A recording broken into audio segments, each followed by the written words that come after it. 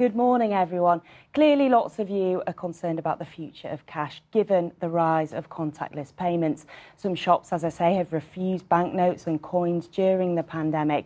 And last year, we withdrew a lot less cash, £81 billion. That's still a huge amount of money, but that's actually down nearly 40% on the amount we took out the year before.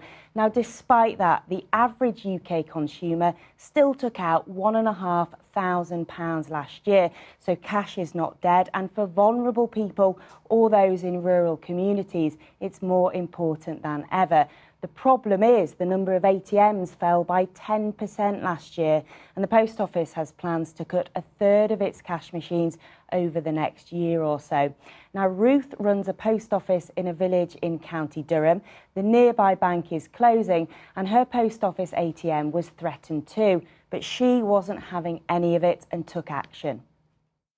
Not everybody just wants to use the card to pay for things. They like cash in the hands. If they're on a budget, more so if they're on a budget, it's vital for the community. It's vital to keep it so that there's a lot of vulnerable people, elderly people who live within a budget, need access to free cash.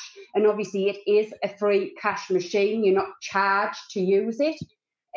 So it was vital for the community, and it was also vital for my viability to keep the business going.